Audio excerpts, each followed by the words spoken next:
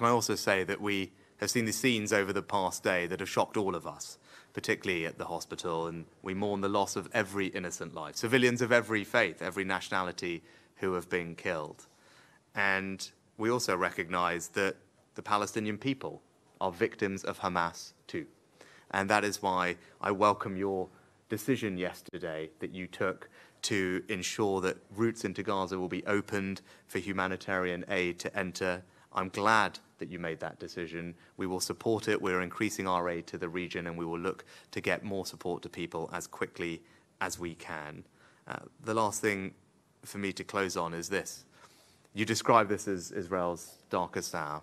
Well, then it's for me to say I'm proud to stand here with you in Israel's darkest hour. As your friend, we will stand with you in solidarity. We will stand with your people, and we also want you to win. Thank you.